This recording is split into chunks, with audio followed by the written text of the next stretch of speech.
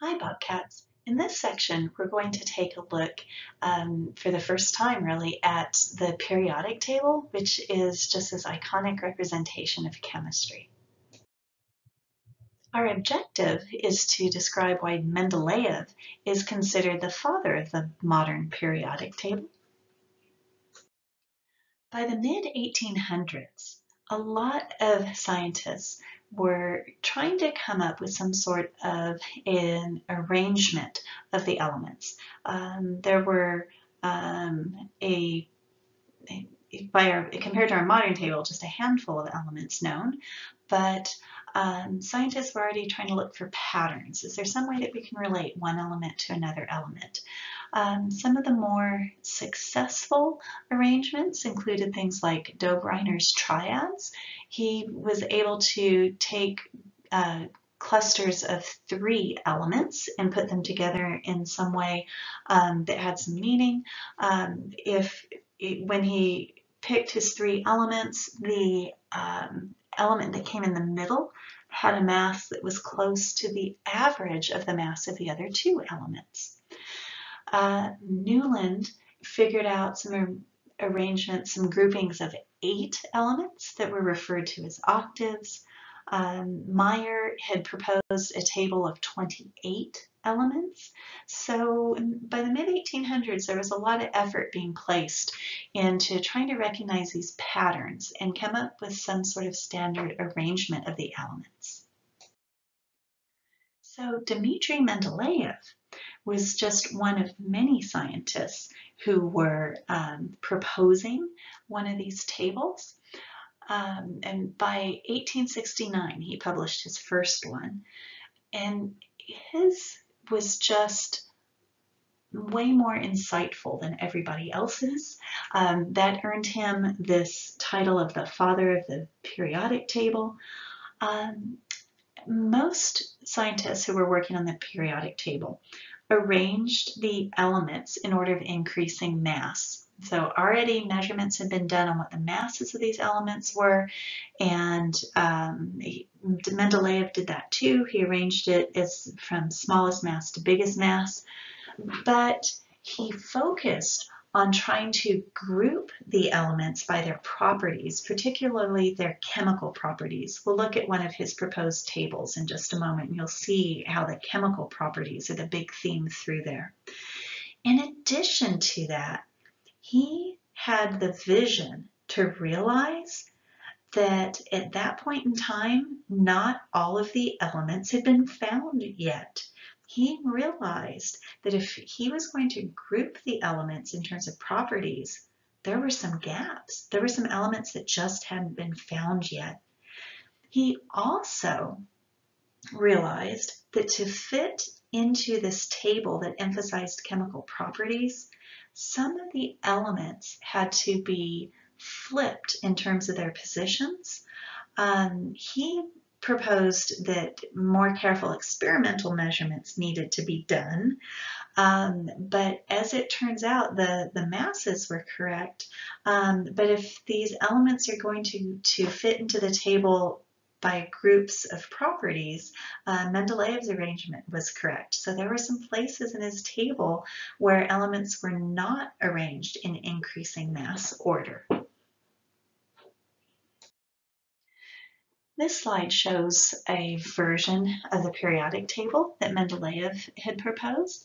And what I'd like to point out on this table is that as he arranged the elements into groups, which are the headings up here at the top, they were based on what sort of a formula the element formed when it made a compound with oxygen or when it made a compound with hydrogen. So he was looking at the chemical reactivity to arrange these elements in groups.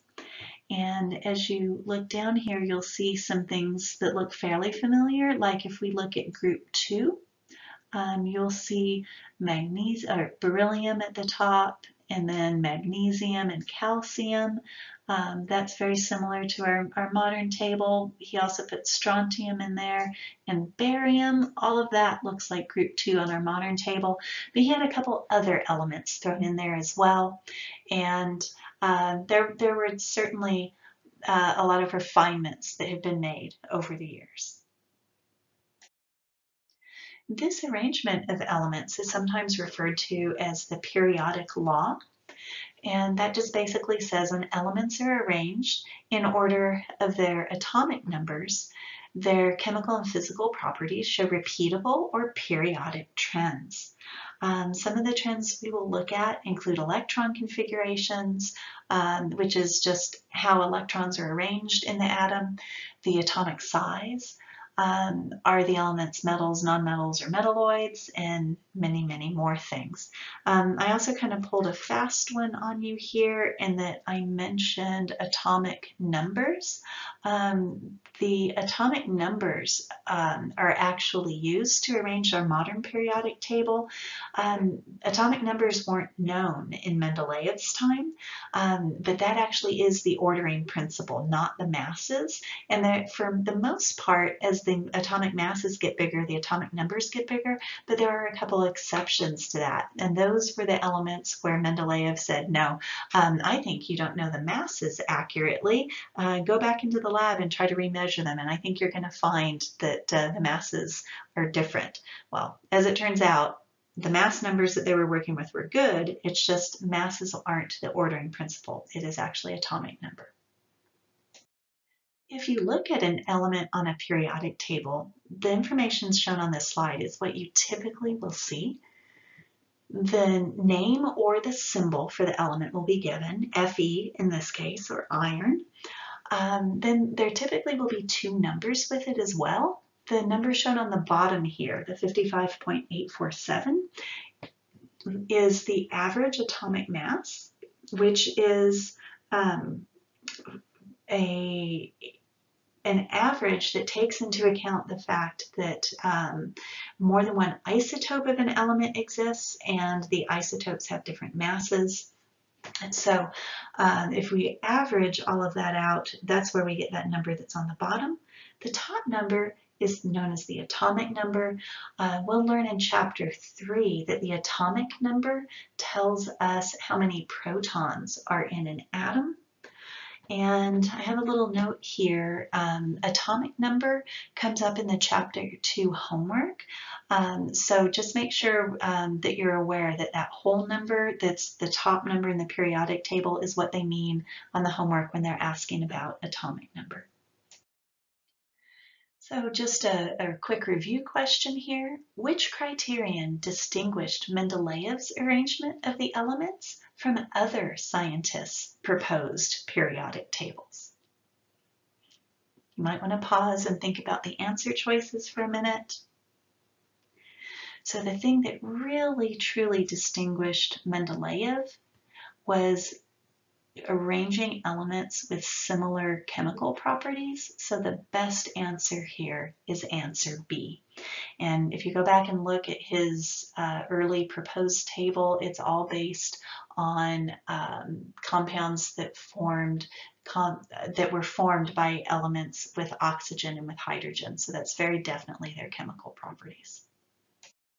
Our objective was to describe why Mendeleev is considered the father of the modern periodic table.